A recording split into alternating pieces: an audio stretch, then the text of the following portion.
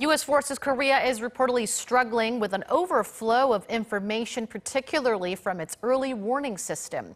This is according to Voice of America, citing the U.S. Director of Intelligence for the Joint Staff, U.S. Navy Rear Admiral Frank Whitworth, during a seminar held in Washington last Wednesday.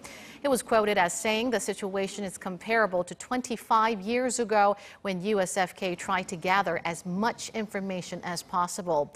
The report also said that in a meeting led by USFK Commander General Robert Abrams, there was a call for information to be better prioritized. In response, it said measures have been taken to ensure that priority goes to information related to the stability of the North Korean regime.